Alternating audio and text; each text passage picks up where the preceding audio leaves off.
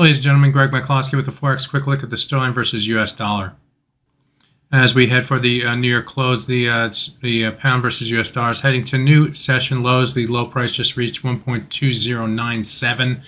That's the lowest level going back to, go back to the daily chart, this day right here, which is March 16th, 2023. And staying on this daily chart, the price is also getting closer to the 38.2% retracement of the move up from the September 2022 low to the July 2023 high. 38.2% retracement comes in at 1.20763. That's the price right here. This is the line right here.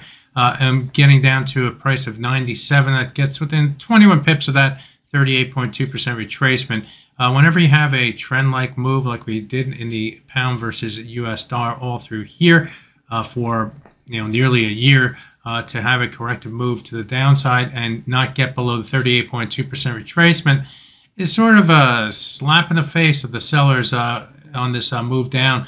In other words, you have to get below the 38.2 of a trend-type move to prove that you really mean business. Otherwise, these guys over here are still more in control from a longer-term perspective. Yes, the shorter-term perspective is to the downside, and one may argue that being below the 100-day moving average, that's a blue line in the chart, and the 200-day moving average, that's a green line in the chart, is more bearish on the longer term. But you're bearish through here, and then you have to prove yourself again here. And so traders need to get below that 38.2% retracement. If they can't get below that retracement level, then I would expect a rotation back to the upside, and we'll be looking toward this swing area between 121.87 and 122.27 on the top side is the next target to get through. If we get above that, then we could see further short covering in this pair as traders think that, well, maybe the corrective move is over and we're heading more into an upward